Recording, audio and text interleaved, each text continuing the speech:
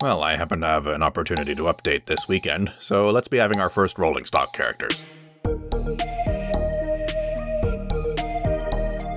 To those of you who have accused me of undermining the significance of the Little Western by making Oliver a not great Western engine, I ask, if Thomas's branch line and Edwards' branch line also operate push-pull services, what makes the Little Western having those so special? My ideal Annie and Clarabel are not push-pull coaches.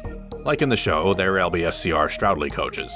They were both built in 1881, and they're both brake coaches who can carry the guard. I know it's more photogenic for an engine to haul its train smoke box first, but if you're going to emphasize that tank engines like Thomas can go just as well backwards as forwards, let's see him pulling Clarabel and Annie bunker first from time to time. I'm thinking he goes bunker first coming down his branch line, and smoke box first going up. I'm going to use this bloated rusty face as a placeholder. I'm going to repeat that. I'm going to use this bloated rusty face as a placeholder.